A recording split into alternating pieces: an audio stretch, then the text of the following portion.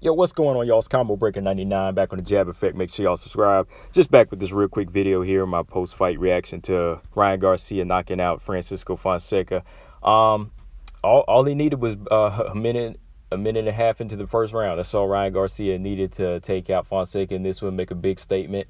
You know, shout out to Ryan Garcia. You know, he's a young kid coming up, and you know, he's pretty energetic. He's always out there showing his energy. And I know when he first hit the scene, you know, I was kind of like, what's this kid talking about? You know, he was always like showing off, and online, you know, I would see him on Instagram posting the pictures of him hitting the speed bag and everything, and hitting the target miss. And then, you know, I was like, yo, I got to see something out of this kid. And I've been seeing a little bit more and more. That's kind of been impressing me as far as what he's bringing to the table on his level.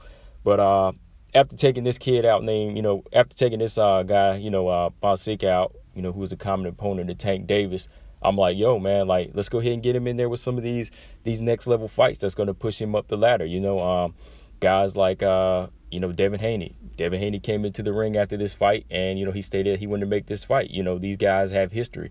You know, these guys have fought, what was it, like 6 times in the amateurs. And, you know, they kind of go way back on, you know, their come up. And now that they're both in the game, you know, Devin Haney's a champion. Ryan Garcia, you know, he wants to be champion. You know, he's already saying it to Devin Haney's face that, hey, that's his belt. He should be champion. Well, you know, let's go ahead and make these fights. You know, let's not try to wait and marinate or try to milk these things. You know, people want to see big fights now, and that's how it's supposed to go down. You know, I mean, the money's going to be there, you know, and that's something I want to talk about in another video or on another podcast episode.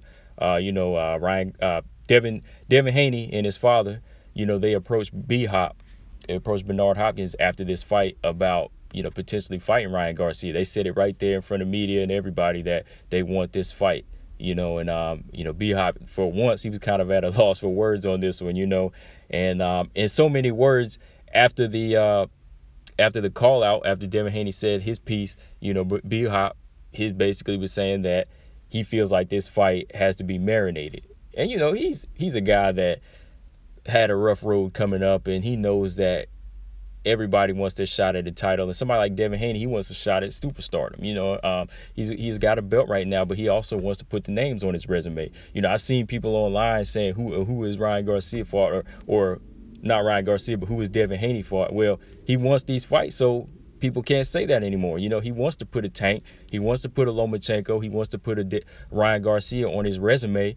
You know, but it's like these guys don't want to fight. So you can't say who is he fought. No, who he's trying to fight or who's ducking it.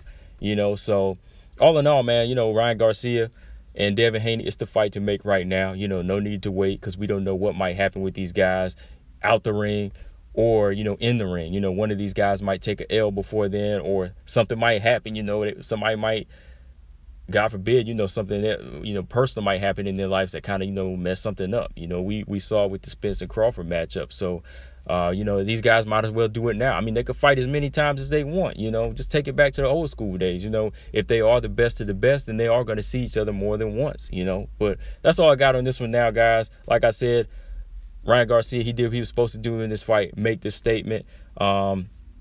You know, he just set this whole fight up with the left hand, good solid jab, good quick jab, and, you know, set it up with that good check left hook as Fonseca stepped in. And as you can see in the picture, that's all she wrote. But that's all I got on this, guys. Make sure y'all subscribe. Jab Effect. Also subscribe to my YouTube channel, Combo Breaker 99. I'm out. Peace.